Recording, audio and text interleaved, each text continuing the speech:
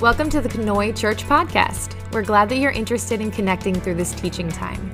If you'd like to connect further, feel free to reach out to us through our website, kenoichurch.org. For now, enjoy this teaching from Kenoi Church, where our mission is to lead people into a growing relationship with Jesus Christ.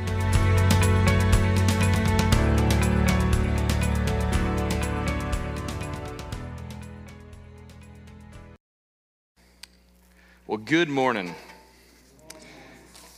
I am glad that you are with us and I am with you this morning. If this is your first time with us, we are in the middle of a series called Foundations, where we're studying 1st and 2nd Timothy, which are books you can find in the Bibles that are on your chairs.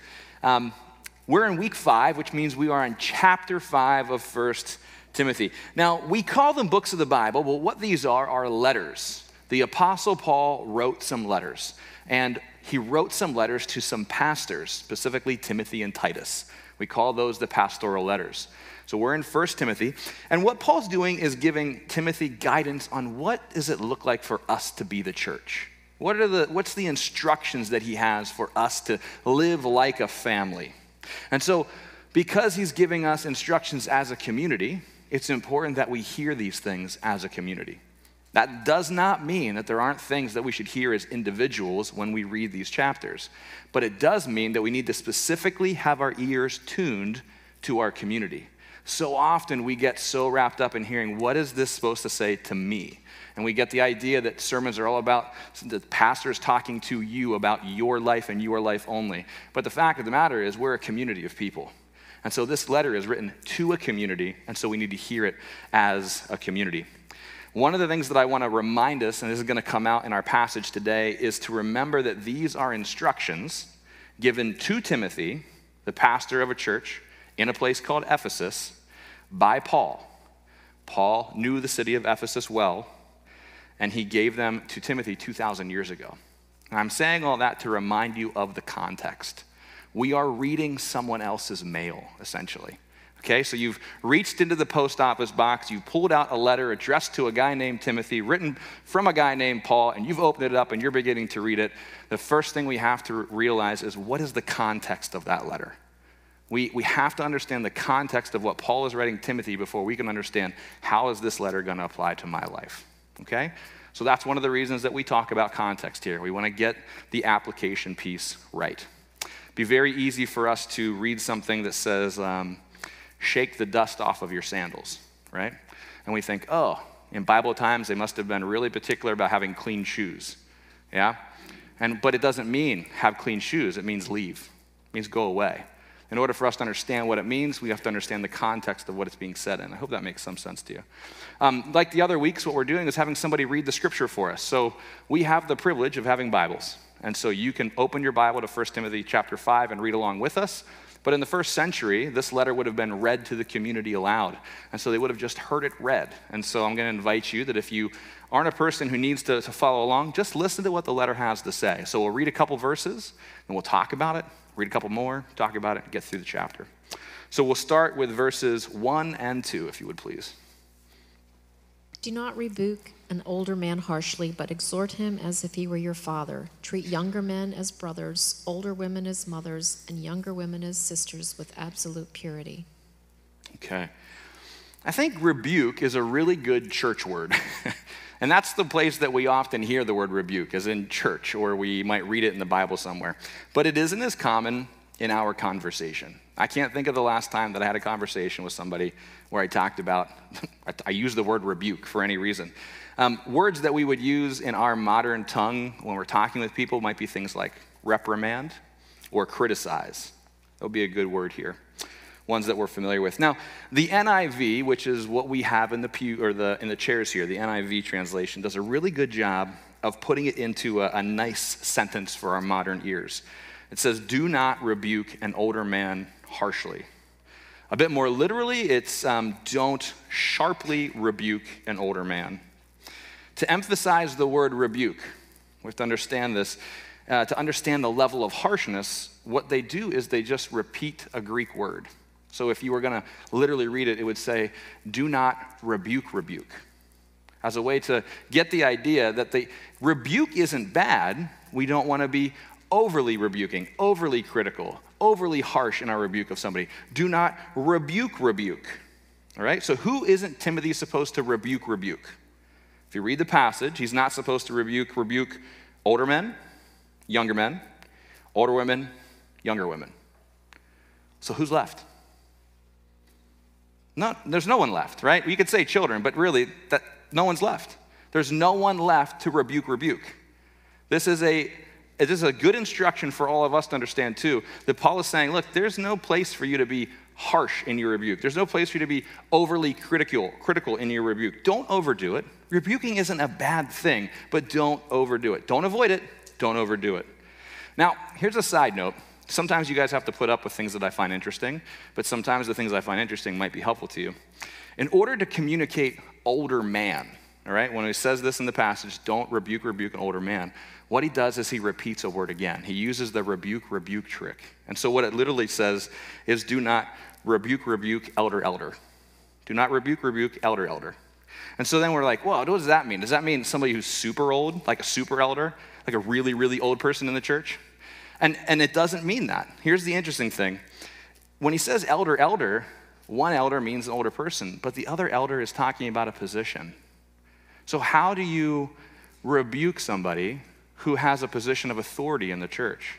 Or somebody who has had a past position of authority, maybe like a retired pastor or somebody that used to serve on your elder board? How do you go about rebuking that person? In the same way, not overly critical, not with harshness. You do it carefully. You do it graciously and carefully. Now, here's the interesting thing. When it says not to do that to an older woman, it's the exact same thing. It's elder, just the feminine version of it. So it's saying, again, don't do this to an older woman, but don't do this to an older woman who's also been in leadership or is in leadership, okay? And I think that's really important for us to remember.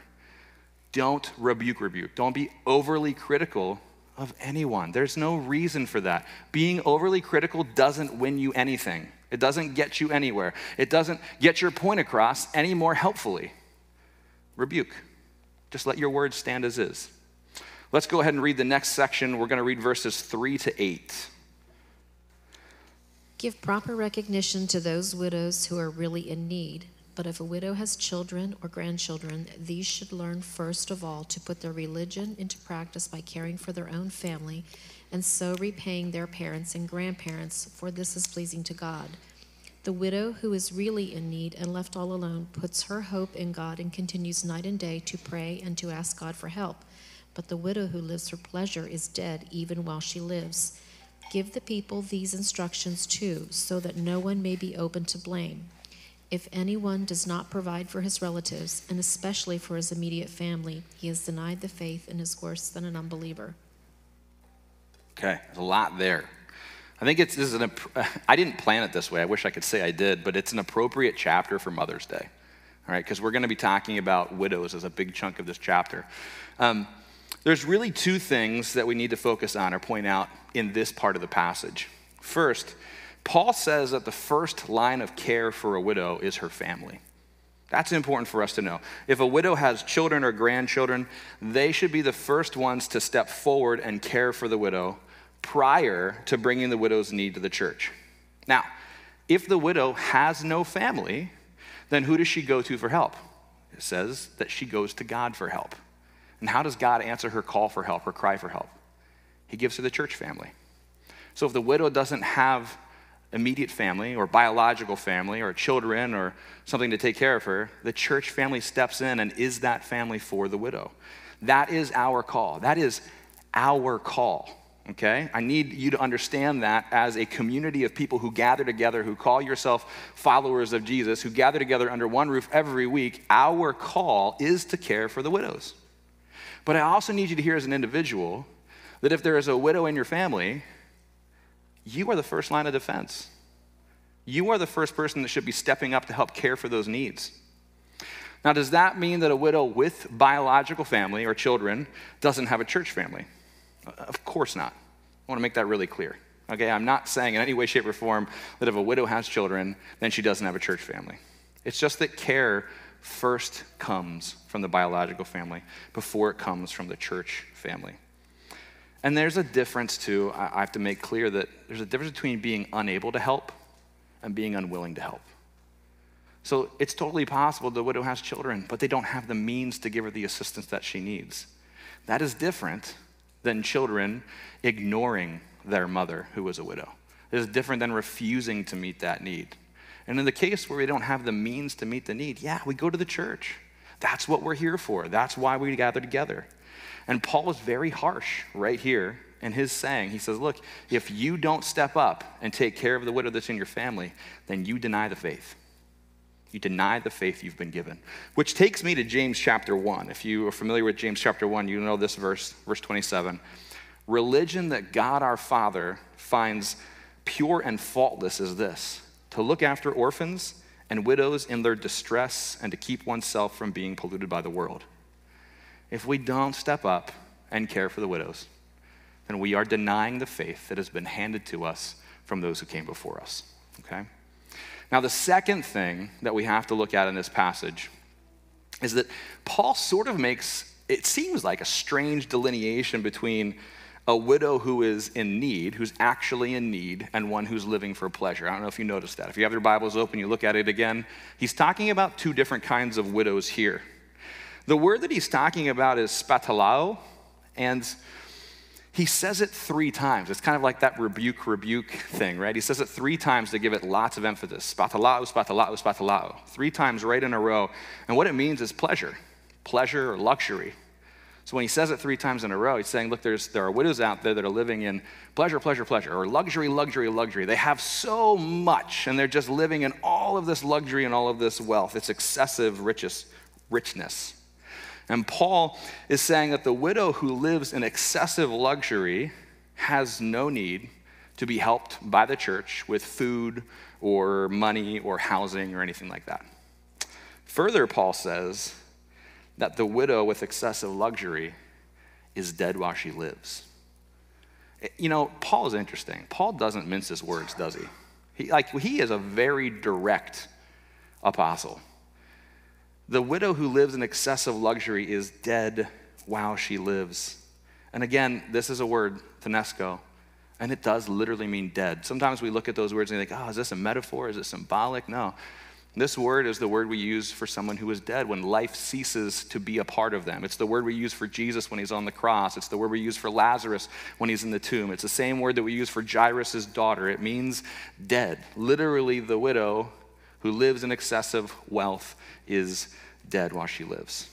See, Jesus sees wealth as something to be used in his service, doesn't he?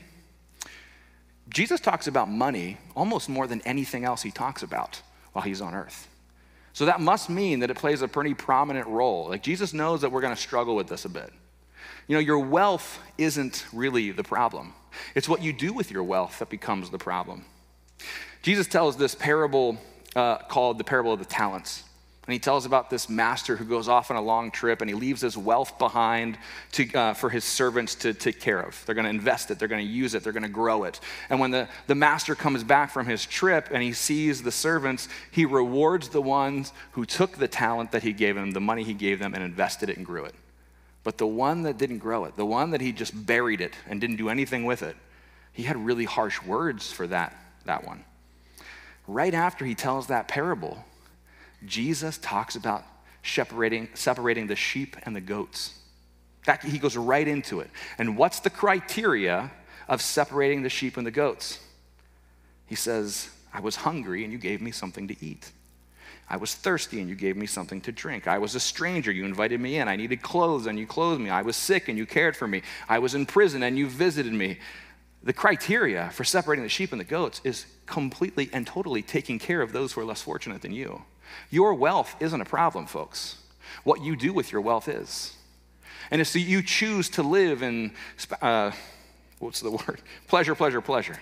If you choose to live in extravagant richness and extravagant lifestyle, and you keep all of that for yourself, yeah, that's a problem. You have no need for the church. And unfortunately, you're not answering the call of Christ on your life. It's sort of like you didn't really exist. It's kind of like you're not even here. You're dead. We are called to take what's been given to us and use it on behalf of the call of Christ for those around us. not to hoard it for ourselves. Does that mean that you can't have a nice car? No, I'm not saying you can't have a nice car. I'm saying that if you're willing to spend the money on yourself to have a nice car, please be willing to step up and care for those whose needs come your way. We need to be willing to use what's been given to us on behalf of those around us. If we make this life solely about the pursuit of luxury and pleasure, we will find it a slippery slope that demands our life, not give it. We'll find it to be a slippery slope that demands our life rather than give it. If we take what we've been blessed with and we use it to care for the least of these, we may actually find the very life that God offers us. This is at the heart of Christianity. This is at the heart of Jesus' message. Our whole sermon is not about this today, but I need to drive this point home for you. I need you to walk away hearing it, having it written on your heart and understanding that what you've been given is not meant for you to have all by yourself and keep. It's not meant for you to collect everything you can. You are meant to use it on behalf of those around you who are in need. Let's keep reading. Verses 9 and 10. No widow may be put on the list of widows unless she is over 60, has been faithful to her husband, and is well known for her good deeds, such as bringing up children, showing hospitality, washing the feet of the saints, helping those in trouble, and devoting herself to all kinds of good deeds. I have a lot to say on these two verses. We can really sum this up pretty quickly just by saying that Paul is instructing Timothy to take particular care of widows who currently have nothing, but when they did have means, they used it to care for the people around them. They used it for good works. They gave it away. They cared for the needs that came across their front door. He's saying, look, take particular care of those folks because their heart has been in the right place. They have nothing now, and that's because they've used it in the right way, okay? Verses 11 to 15. As for younger widows, do not put them on such a list, for when their sensual desires overcome their dedication to Christ, they want to marry. Thus they bring judgment on themselves because they have broken their first pledge. Besides, they get into the habit of being idle and going about from house to house. And not only do they become idlers, but also gossips and busybodies, saying things they ought not to. So I counsel younger widows to marry, to have children, to manage their homes, and to give the enemy no opportunity for slander. Some have in fact already turned away to follow Satan. Okay.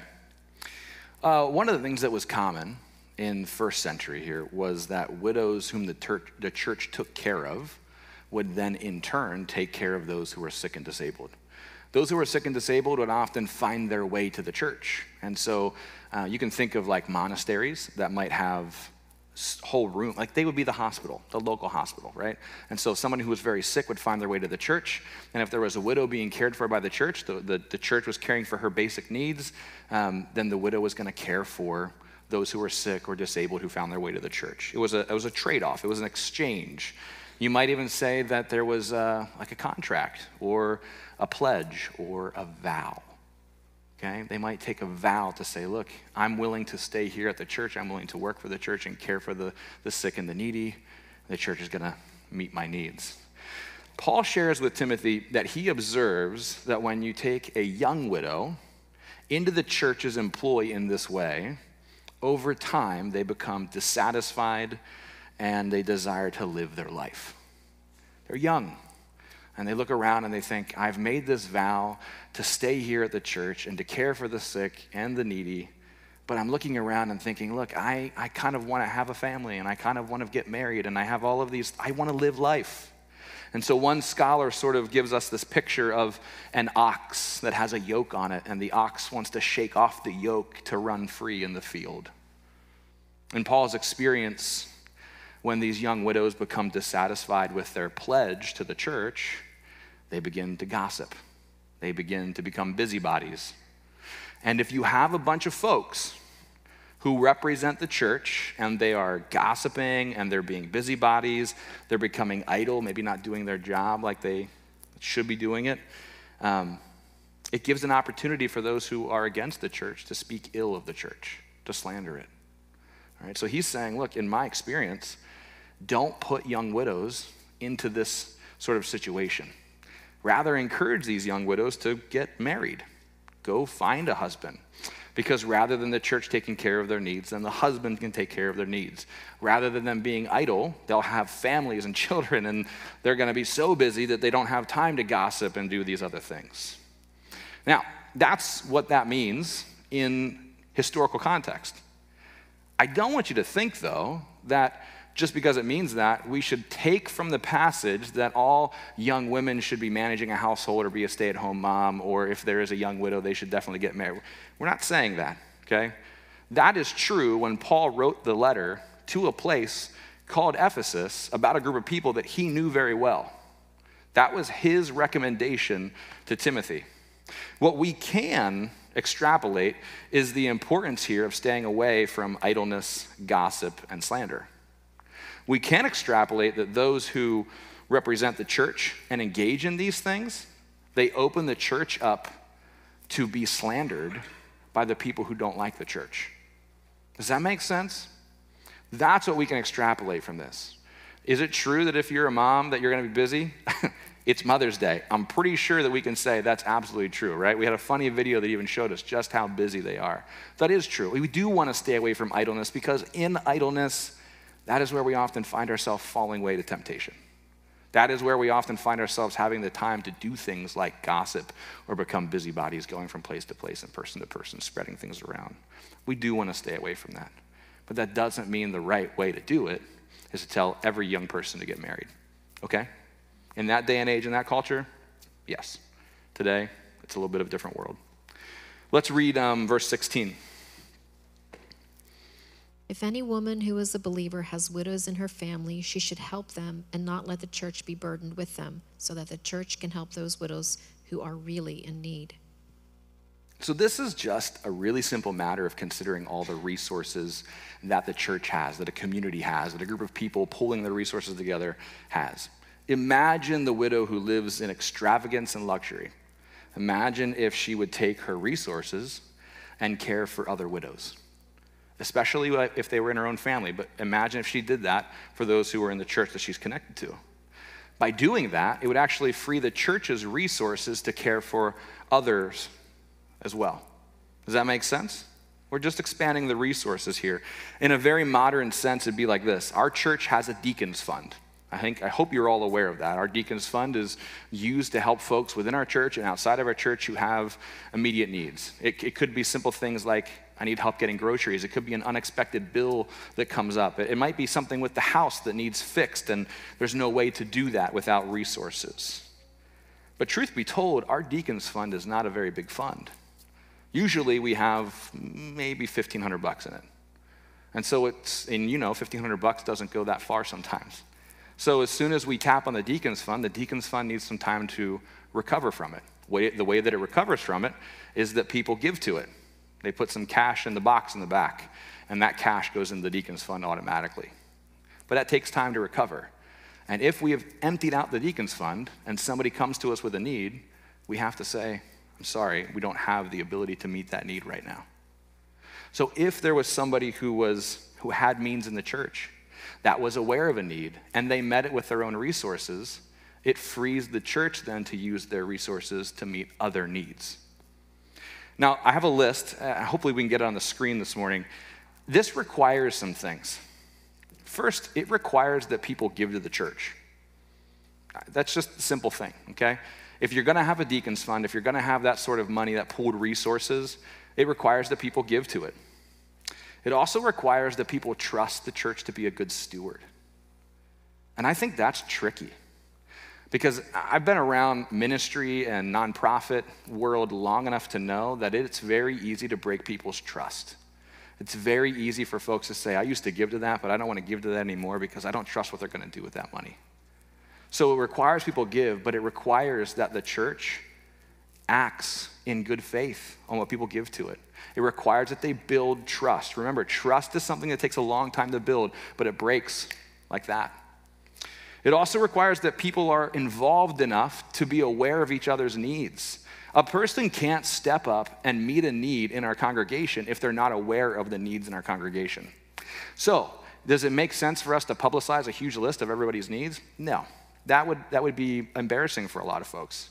What it does make sense is that we are in relationship with one another, close enough relationship with one another that we feel comfortable saying, I had a water pipe break at my house.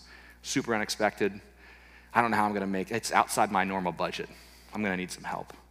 We need to be able to be comfortable enough with each other, in relationship enough with each other to be aware of each other's needs. And then the last thing is this.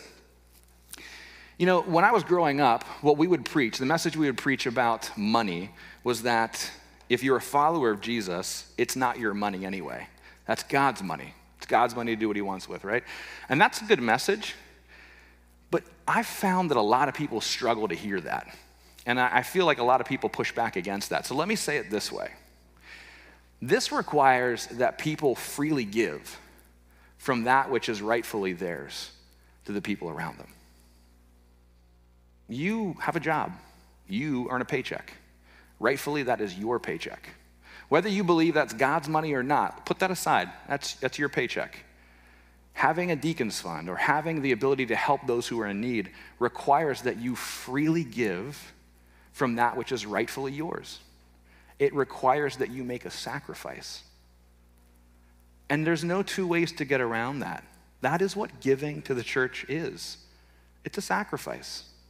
You could maybe afford something that you've been wanting a very long time. But instead of that, we make the sacrifice and we give to the church. We freely give from something that is rightfully ours. That's the way that I look at it. This is a free gift. Do you know how great the free gift is that God gave me? On that cross, God took everything I have ever done, everything I've ever thought, everything I've ever said upon himself, and he didn't charge me a thing. In fact, he took it upon himself and he gave me a great gift, and that is life with him. It is a whole new way of looking at the world around me. The gift that God has freely given me from something that was rightfully his is so incredible and so great. The best thing I can think of to do is try and mirror that in my life to the world around me, to freely give from that which is rightfully mine, to bless the world around me. Make sense? Let's keep reading. Verses 17 to 20. The elders who direct the affairs of the church are worthy of double honor, especially those whose work is preaching and teaching. For the scriptures say, do not muzzle the ox while it is treading out the grain, and the worker deserves his wages. Do not entertain an accusation against an elder unless it is brought by 2 or 3 witnesses. Those who sin are to be rebuked publicly so that the others may take warning. Okay. So the key to this passage where Paul's talking about elders that are worth double honor is that there are elders in the Ephesian church who are doing the job of overseer and also the job of preaching and teaching and other things. There are folks who are in leadership that are doing many things. And Paul's saying, look, you need to take care of those people. So imagine, if you would, a modern day church, and if there was an overseer or an elder or somebody on the church board that did the job that they were assigned in that place, but beyond that, did a million other things for the community. Imagine that there's a person like that. That person should be well cared for. They should be honored. Here's a good example. Let's say that if you had a guest speaker coming to church, you would give them a stipend for the morning. You'd give them a thank you check of money. But then if you ask somebody that's an elder or an overseer to get up and give you a word to preach on a Sunday morning because, say, your pastor's sick, or maybe you're between pastors, you're working on hiring a new pastor, you should give that person a stipend as well, because they're doing the work. They're doing twice the work. They're doing what they're called to do. They're doing what they signed up to do, and they're doing far beyond that as well. And so we need to take care of the folks who take care of the church. That's what this is saying. There are people in the church who are stepping up beyond measure, and we need to take care of those folks. If we take care of them, they take care of the church. They're not serving in anticipation of a gift. They're serving out of love for the church and love for you. They're serving from within this circle. Love of God and love of others. That is why they're serving. If they were serving for a gift, they would be somewhere out here. That's not why they're serving. You can tell the people that are serving from within the circle and those who are serving because they want the acclaim, they want the thank you, they want the gift. We need to make sure that we are taking care of the folks who are taking care of the church. Now there's this other part of this passage, and I have a whole bunch of stuff written here, but I don't like any of it. Paul talks about like an accusation. He says, look, if an elder or an overseer is accused about something, then don't do anything about it unless you have 2 or 3 witnesses. But those who sin publicly, make them, rebuke them publicly, that others may take warning. This was written 2,000 years ago. We live in a very different world today. Depending on the accusation, there is no way we should be waiting for 2 or 3 people to come forward. Okay? We live in a world where if there's an accusation that has to do with children, hands down, we do something about it right then and there. And so I don't want you to feel like this is saying that we shouldn't do that. By law, we must do something about that. And by law, if we don't, we could also be prosecuted, persecuted. I've been involved in a number of church disciplinary sort of things. So it really depends on the accusation here. If the accusation is not some form of abuse, then it's possible that you wait till you have a couple people that are able to come forward. But here's the thing. A church leader's reputation is a tender thing. Any leader's reputation. Think about a school teacher or a business owner. Everyone's reputation is a tender thing. If someone accuses you of something that is wrong, of wrongdoing, of sinful behavior of some kind, we don't want to immediately just assume that the accusation is right. We need to be cautious and careful so that we're not throwing the baby out with the bathwater. At the same time, we have to care for both the person who's accused and the person who is the accuser. All right? And that's the sort of thing that we have to flesh out every single time that something happens. Now, most of you guys know that I used to run a summer camp and a retreat center. And I would tell my summer camp counselors every single year that if there was an accusation made against them, if they speak the truth, if they say that they're innocent, they've got someone in their corner. But I'm still gonna remove them from leadership immediately because that's the caring thing to do for everyone involved, including the person who's making the accusation. If the person who's making the accusation, it's not gonna do them any good to see that person still in authority over them because they obviously believe that they have been wronged. So I'm gonna do my best to love. I'm gonna do my best to lift up the person who is reporting to me, but I am also gonna remove them from the situation immediately. That is the right thing to do. Again, that's something we have to figure out every single time something like this comes up. And I've been in situations where people have said, no, this is not true. And I've been in situations where people have said, yep, it is absolutely true. And then we have to take a whole different course of action. Church discipline, it's not fun. I don't know anybody that I think is like, oh, this is some good stuff. I love this. This is hard stuff. But accountability is an important part of the discipline that is the Christian life. We must hold each other accountable. And I just think back over the last 10 years about the number of Christian leaders, like very famous Christian leaders that you've heard of who have fallen away, who have made poor choices. I can think of some who have used their power to coerce people that work for them in a sexual manner. I can think of people who use their power and they abuse the people who work for them. We must take these things with seriousness. We must hold our leaders accountable, myself included. If you were to hear that I was doing anything like that, I hope that you would do something about it. I hope you would come to me. I hope you would talk to Scott Boyer or any other person who's on our church board. I need accountability just like every other leader out there needs accountability, okay? Now, Paul also says that if there is a public sin, then it needs to be rebuked publicly. Now, there's a guy named Matthew Henry. He says it this way, and I really like it. He says, those that sin before all rebuke before all, that the plaster may be as wide as the wound. So think about it this way. If I cut off my arm, it does no good for me to put a Band-Aid on that, does it?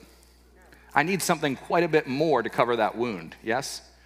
When somebody who is in a position like an overseer or a preacher or something like that, and they do something publicly that injures or hurts people around them, then the rebuke, the discipline, should be as wide as the wound is.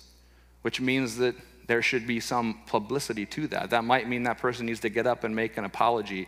Or here's an example, and this might be helpful, kind of a real world one. What happens if a pastor embezzles money from the church? Well, that's a very real thing, right?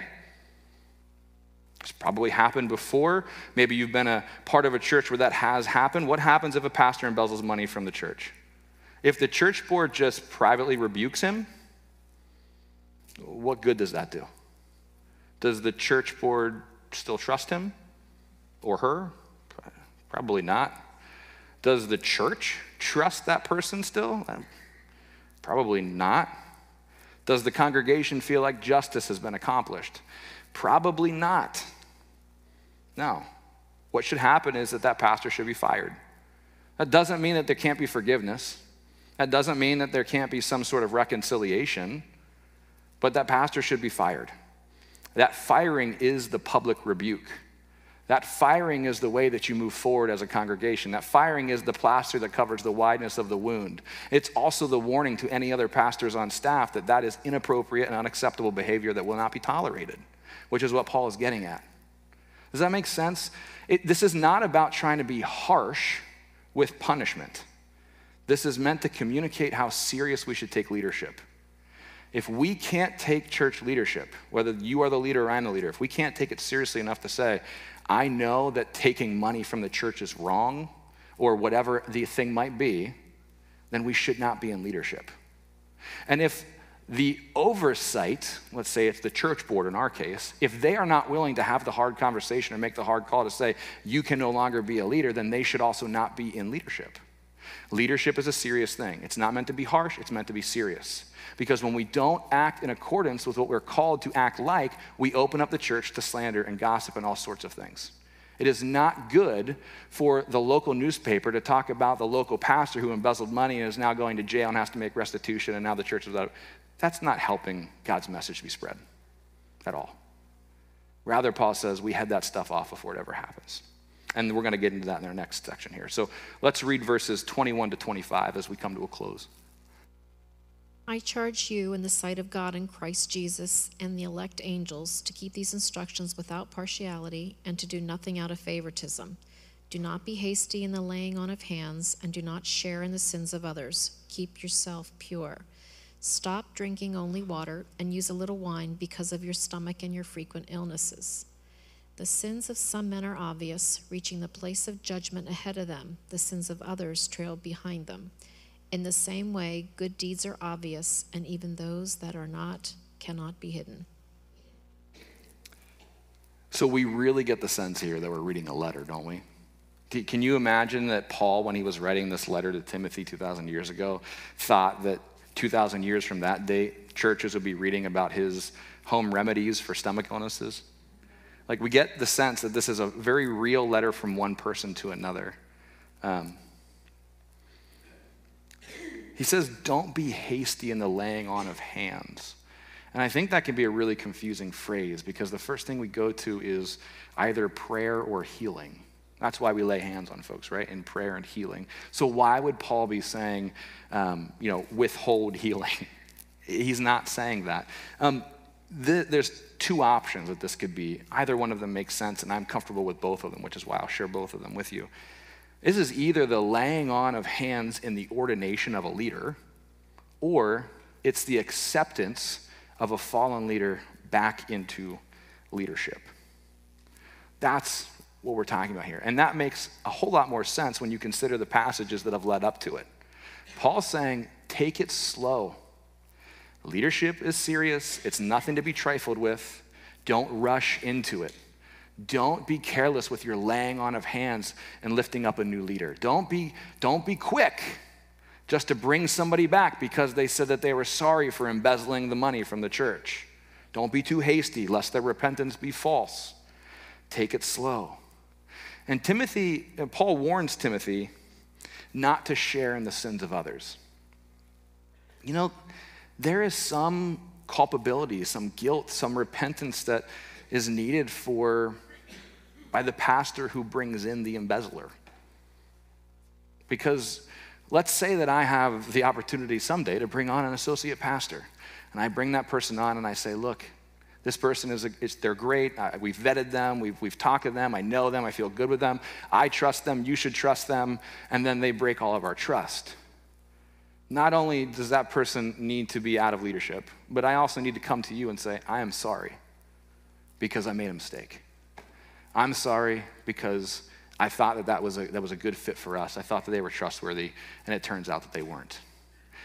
Every good leader needs to learn the words, I'm sorry I made a mistake. Every good leader needs to learn the words, I'm sorry I made a mistake. It requires humility, but it is very, very important to leadership. If a leader can't say that, then they should not be a leader. And Paul's just warning Timothy, look, don't take part in the sins of others.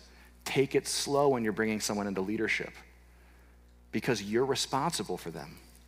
You're responsible for their actions to a certain extent. Again, if Timothy brought on, Jacob, and Jacob ends up embezzling the funds, Timothy didn't embezzle the funds. We're not saying that. We're just saying Timothy brought Jacob in. And so we need to be slow about bringing somebody in. We need to be slow about bringing the next person in. We need to be slow about having Jacob return to a leadership position. We need to be slow about trusting them. We trust them with a little. We trust them with a little. We trust them with a little until they're back in. So that's chapter 5, folks. Kind of a doozy. It's not like the most fun one for me to preach. And it may not be the most fun one for you to hear, but this is why we walk through scripture like this. This is why we take a book and we say, we're going to walk right through it. Because if I was picking sermons based on what is fun for me to preach, we wouldn't get here, and you wouldn't hear the importance of the sort of accountability and discipline that needs to be had in church leadership, which is why we do it this way. So I'm going to give you five takeaways because I feel like we covered a lot of ground today, so here are your 5 takeaways. Number 1, rebuke gently. This is a good thing, not just for church leaders to know about others. This is good for you to know about your communication with each other. Rebuke gently. There is nobody in this place who you have the authority to rebuke, right? Not the old, not the ones in leadership, not the young. That's not what it's for. Don't shy away from rebuking, but don't overdo it. Widow care is number 2. We have to know that is part of our call as a church family is to care for those who are widows. And it's not just widows, folks. I mean, widows is the word that we use in this passage, but if we look at the entire New Testament, it's orphans, it's the poor, it's the disabled, it's the disenfranchised, it's all of these folks that fit into this category. That is our role, okay? But here's the other thing, and I want to say this really clear. If there is somebody in your family who is a widow that does not have the means to take care of themselves, it is your job first and foremost to step up. If you have a grandma in your life who no longer has a husband or a kid living at home and they need their grass mowed, you get over and mow the grass. That's your job. You're the first line of defense. And if there's nobody in that widow's life to mow the grass, one of us better be doing it, okay? Number 3, let's stay away from idleness. Idleness is the slippery slope to leading us to fall into temptation. And in this passage, we're talking about young widows who are idle and they're falling into gossip and slander, all kinds of stuff. But guess what? That's not just young widows. That is every single one of us. We want to stay away from idleness, okay? Number 4, that double honor. Remember the folks who are doing 13 million jobs in the church, and let's take care of them because they're doing it out of this place. And so we need to care for them out of this place. And number 5, don't rush into leadership. Whether that's you wanting to become a leader, let's not rush into it. Or it's you who are a leader now, considering who to bring into leadership, don't rush it. Take it slow. Take your time. Get to know them. Make sure they're the right fit.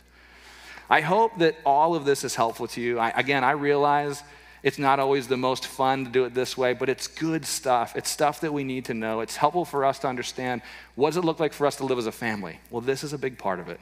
I hope that you're able to listen to these messages and not just remember facts, but also be thinking about how do I apply this here and now? How does this affect my life? How does this affect my church life? Because that is really the point of it, okay?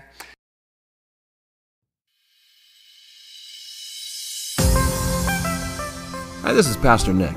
Thanks for listening. I hope something that you heard today was very helpful.